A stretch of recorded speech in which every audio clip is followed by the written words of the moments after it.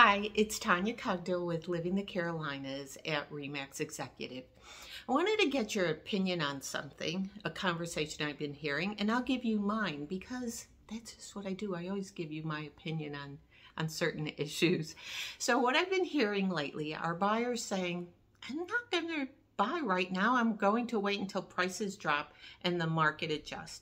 Well, the market is adjusting and prices are starting to come down just a tad. But as we all know, interest rates are starting to inch up as well.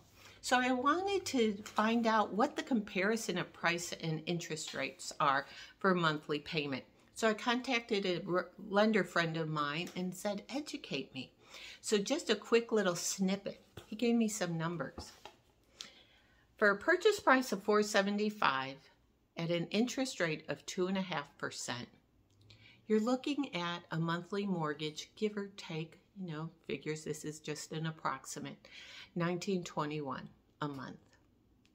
At a $415 purchase price at 3.5%, look what we're looking at, a $1,910 mortgage payment. Not that big of a difference, but definitely big in the purchase price.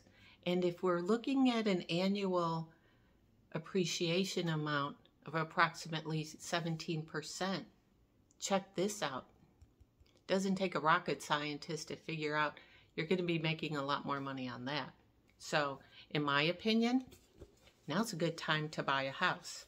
And if you have a home to sell, now's a good time to sell that property. You're going to be getting that bigger price than if you wait. So if you have any questions, like to chat about it, let me know. Give me a call. I'm always here. Hope this helped. Bye.